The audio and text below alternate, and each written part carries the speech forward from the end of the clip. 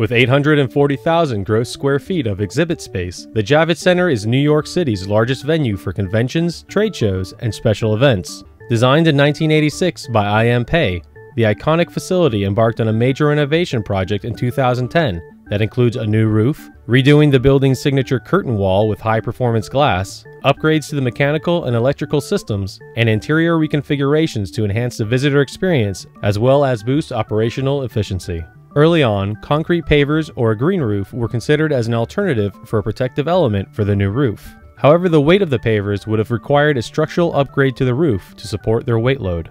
FX Fowl Epstein, the architects for the LEED Silver certified renovation project, and CRS, the waterproofing consultant, specified the zero-floor green roof system, whose vegetative mats include 14 different varieties of sedum for various reasons. By recladding the building with high-performance bird-safe glass, upgrading the control systems and the lighting fixtures, and adding a green roof, the building will achieve an estimated 26% reduction in the Javits Center's energy use.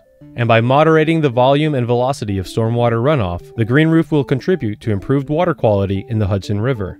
Clayton Rue, PhD of Zero Floor America, calculated the green roof will prevent approximately 6.8 million gallons of runoff per year.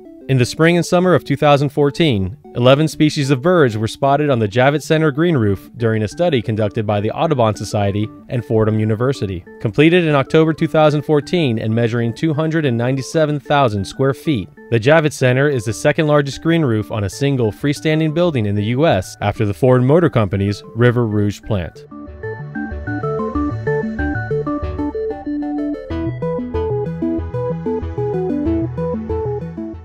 For more information about this project and many more, explore the Greenroofs Projects database at Greenroofs.com and join our mailing list so you don't miss out on any of the green roof news and upcoming projects of the week.